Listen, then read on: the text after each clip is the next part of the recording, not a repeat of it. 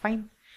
So just to write it more properly, this compound that we have got looks like this.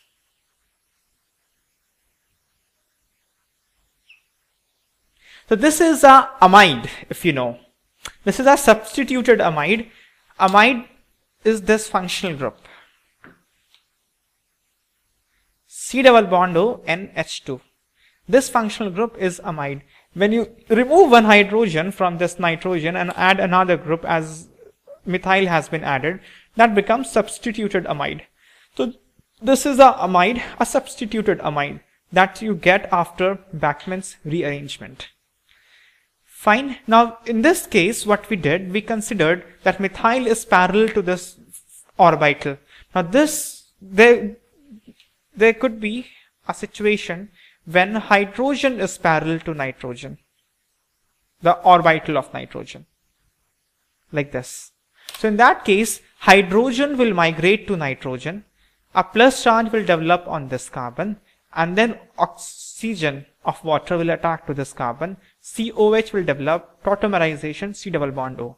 Now you go through the mechanism once. You sit back, note down the mechanism and see each and every step and map it in your brain. Because as I speak, you must be able to find that mapping that you have already mapped up in your brain. Right?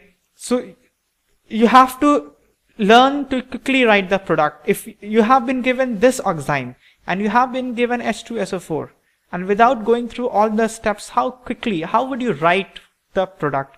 You would write the product, nitrogen comes, this hydrogen migrates to nitrogen, plus charge develops on this carbon, water attacks this carbon, and C double bond O after tautomerism develops on this carbon.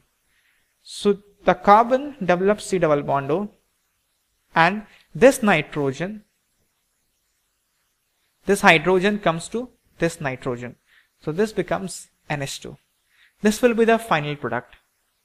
This will be ethanamide. So that's how you will quickly you have to write the product. So let's practice some problems as to how to write the product of Bachmann's rearrangement. So for that you have to go through the mechanism once, as we have learned now.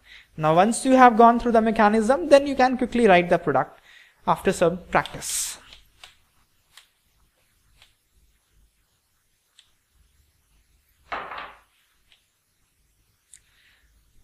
Suppose I have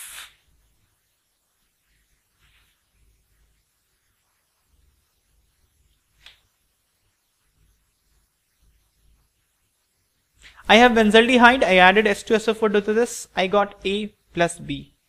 On A plus B, or differently, on A and on B, I added H2SO4, I got C from here, and when I added H2SO4 on B, I got D from here.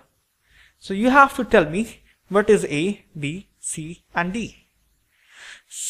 No, I'm sorry. You'll not add H2SO4 here, you'll add hydroxylamine to benzaldehyde, and correspondingly you will have two isomers, A and B, and each isomer will give one final product C and one will give D. So to write A and B, this reaction we have studied in the last lecture, in the last reaction that we studied about addition, elimination reaction. Now this goes like this. Hydroxylamine will add like this. This we have learned to how to write. Remove H2 from here, O from here, H2O will go away as water, and there is a C double bond N like this, right? And this is the orbital.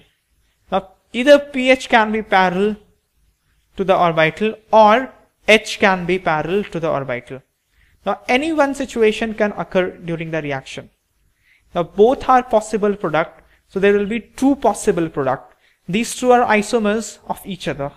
So either any one of them you can take as A and the other one will be B. Considering this as A and this as B, we can get C and D. So when you are having this reaction, when you are having this addition elimination reaction, depending upon the configuration, there will be two possible products. Now these two are the possibility here. Now if this is A, and you are adding H2SO4 to this, then the reaction is Beckmann's rearrangement. Now this phenyl is going to come to this orbital, migrate, and is going to be attached with nitrogen. And this carbon, after tautomerism, is going to develop C double bond O. That's what we have seen.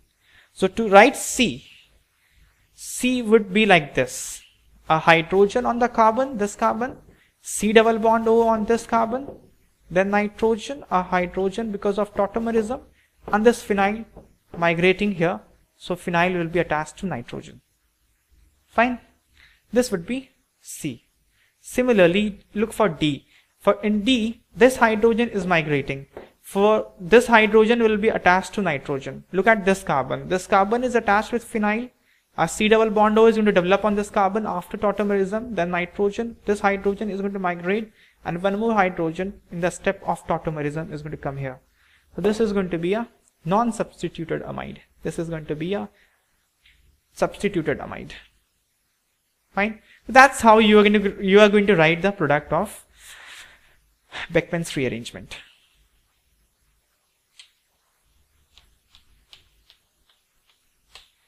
So now when you have mastered this reaction, let's solve some more problems. Problem number 1.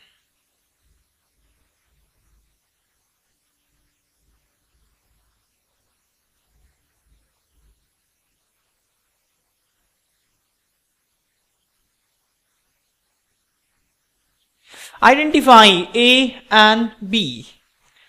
So the first step is addition elimination reaction that we have studied before.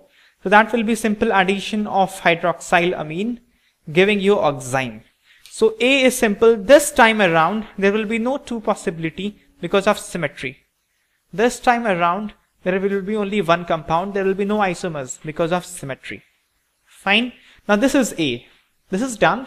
Now you have to do the Beckmann's rearrangement because you're adding H2SO4 on an oxime. So this time there is no group. I mean this is a bond on this side and a bond on this side. So this bond will migrate on nitrogen because this is parallel to this orbital. So if this migrates, then the bonding of this carbon will break with this carbon, and this carbon is going to be attached with this nitrogen. So the ring, which is a 6-member ring, is going to become a 7-member ring. You start from here 1, 2, 3, 4, 5, 6 and you ended here, right? But this time you will go to nitrogen 7. So the ring will become a 7-member ring. What will happen is this bond will start to break and a bond will start to be formed here. When this bond breaks completely, this bond is formed completely, right? So this nitrogen is added into the ring. This carbon develops a plus charge, and then after addition of water and tautomerism, this carbon has C double bond O. So what comes out of here?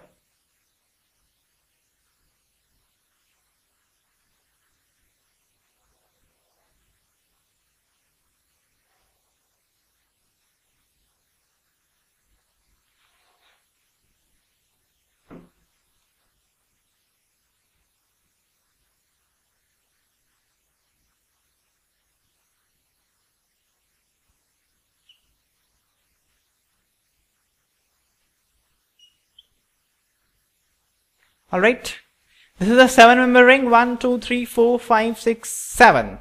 And this is a C double bond O on the carbon, which is directly attached with this nitrogen.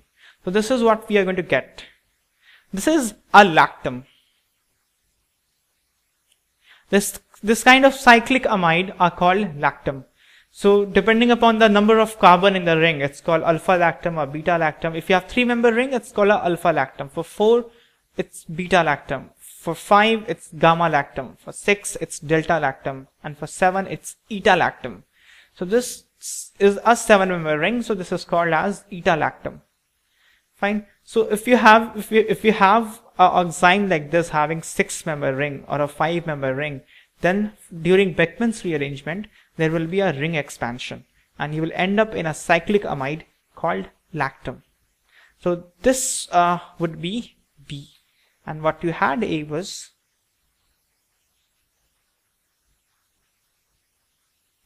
this. This is A and this is B. Fine. Okay.